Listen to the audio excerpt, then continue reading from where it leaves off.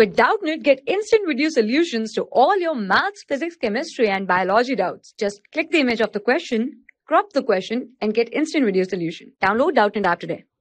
Question is, if the number of square centimeters on the square of a sphere is equals to the number of cubic centimeters in its volume, what is the diameter of a sphere?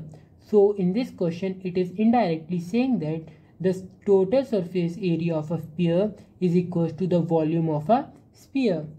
So first we will write the surface area of sphere is given by 4 pi r square and volume of sphere is given by 4 by 3 pi r cube.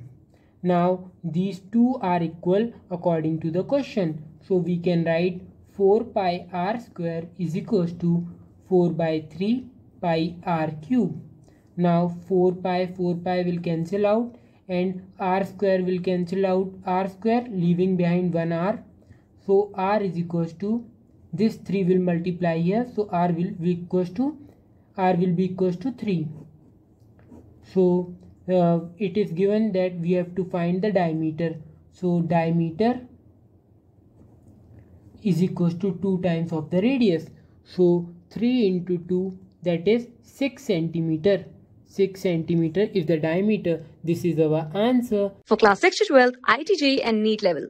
Trusted by more than 5 crore students. Download Doubtnut app today.